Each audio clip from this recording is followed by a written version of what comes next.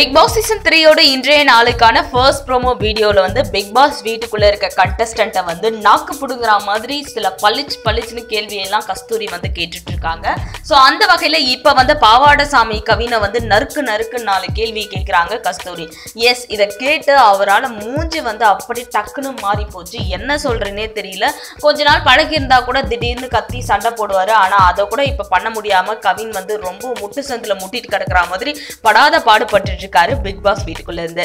S, இந்த ப்ரோமோல வந்து கஸ்தூரி வந்து கவினை பார்த்து 4 பொண்ணுங்களை ஒரே டைம்ல லவ் பண்றது காமெடி அப்படின்னு உங்களுக்கு தோணி இருக்கு அப்படின்னு கேட்ட உடனே வந்து சேரன் சார் வந்து அவன் 4 பொண்ணுங்களை லவ் பண்ணல, அது வந்து காமெடிக்காக தான் வந்து பண்ணாங்க அப்படின்னு சொல்றாரு. உடனே அதுக்கு கஸ்தூரி ஜேம்ஸ் பாண்ட் லெவல்ல உங்களுக்கு வந்து எக்ஸ்பெக்டேஷன் இருந்திருக்கு, ஆனா அது வந்து கடைசியில வடிவேலு ரேஞ்சுக்கு வந்து நின்றுடுச்சு அப்படின்னு சொல்லி செமையா வந்து கலாய்க்கிறாங்க. நானும் பிளே பாய் தான் அப்படின்னு கவினும் வந்து வடிவேலு ரேஞ்சில் வந்து கம்பேர் பண்ணி செம்மையா வந்து ஓட்டுறாங்க.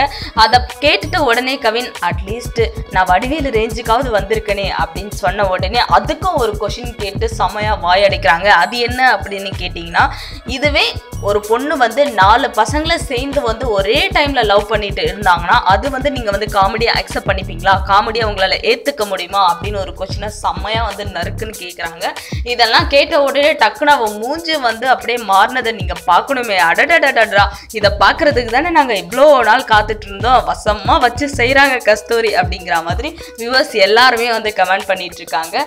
இது கவினுக்கு காமெடி இல்ல காமெடி அப்படிங்கிறதையும் நிறைய பேர் மென்ஷன் பண்ணி வந்து சொல்லிட்டு இருக்காங்க. ஆமா, அவர் காமெடிக்காக இதை பண்ணாரு, காமெடின்னு சொல்லிட்டு காமத்துக்காக தான் வந்து இதெல்லாம் பண்ணிட்டு இருந்தாரு அப்படிங்கிறது நமக்கே வந்து தெளிவா தெரியும். ஸோ அது மட்டும் இல்லாம இப்ப கவின்ல ஆரம்பிச்சிருக்க இந்த விஷயம் அடுத்தடுத்து ஒவ்வொருத்தருக்கிட்டையே, அது முக்கியமா சாக்ஷி அண்ட் அபிராமி கிட்ட வந்து அடுத்த கொஸ்டின் வந்து ரைஸ் பண்ணப்படும்.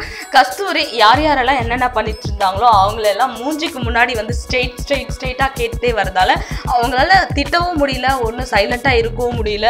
இந்த விஷயம்லாம் வந்து இன்னும் கொஞ்சம் எக்ஸ்பெக்டேஷன் வந்து அதிகமாக ஆனது மட்டுமே இல்லாமல் இன்னும் கொஞ்சம் இந்த பிரச்சனை ஊதி பெருசாகி அவங்க வந்து புறம் பேசுறதுக்கும் நிறைய சான்சஸ் இருக்கு.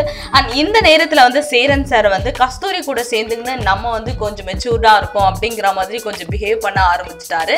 ஏன் அப்படின்னு கேட்டிங்கன்னா, ஸ்டார்டிங்ல வந்து அவரை விட எல்லா வயசுல சின்ன பசங்க என்ன பேசினாலும் மரியாதையே இல்லாமல் திடீர்னு எதிர்த்து பேசுவாங்க. ஆனால் இப்போ வந்து அவங்களுக்கு ஈக்குவலான ஒருத்தர் வந்து கிடைச்சிருக்காங்க, அவங்க தான் வந்து கஸ்தூரி. ஸோ அவங்களுக்கு ஏஜுக்கு ஏற்ற மாதிரி அவங்களுக்கு கம்பேர் பண்ணி பேசுகிற மாதிரி கரெக்டாக இருக்காங்க. ஸோ இதனால சேனன் வந்து ரொம்ப கம்ஃபர்டபுளாக இருக்கா மாதிரி நம்மளால பார்க்க முடியுது. ஸோ அடுத்ததான் வந்து கஸ்தூரியோட ஆட்டம் வந்து இனிமேல் ஆரம்பிச்சிருக்கிறதால லாஸ்ட்லியா இந்த சாக்ஷி அபிராமி இவங்களெல்லாம் தூக்கி அப்படி ஓரமாக போட்டு இனிமேல் வர எல்லா ப்ரோமோ தம்ப்லைன்லையும் கஸ்தூரி மேம் தான் இருப்பாங்க. அவங்க பண்ணுற அட்ராசிட்டி தான் வந்து தம்ப்லைன்லையா இருக்கும், ப்ரோமோலையா இருக்கும், எல்லாத்துலேயும் வந்து காண்பிக்கப்படும் அப்படிங்கிறது நிதர்சனமான உண்மை. ஸோ நீங்களும் கஸ்தூரியோட இந்த ஆட்டத்தை பார்த்துருந்தீங்கன்னா கவினை கிராஸ் கொஸ்டின் கேட்டு படால்னு வந்து அவங்க மூஞ்ச மாற போகிற மாதிரி கொஸ்டின் எல்லாம் ரைஸ் பண்ணி கேட்டிருந்தாங்க. ஸோ நீங்கள் இதெல்லாம் பார்த்துருந்தீங்கன்னா நீங்கள் கேட்க வேண்டிய கேள்வியெல்லாம் கஸ்தூரி கேட்டுட்டாங்கடா அப்பா அப்படின்னு பெருமூச்சு விட்டீங்கன்னா உங்களோட தாட்ஸ் அப்படியே கீழே கமெண்ட் செக்ஷனில் லீவ் பண்ணி எங்கள் கூட ஷேர் பண்ணுங்கள். மறக்காமல் எங்களோட சேனலுக்கு சப்ஸ்கிரைப் பண்ணிடுங்க.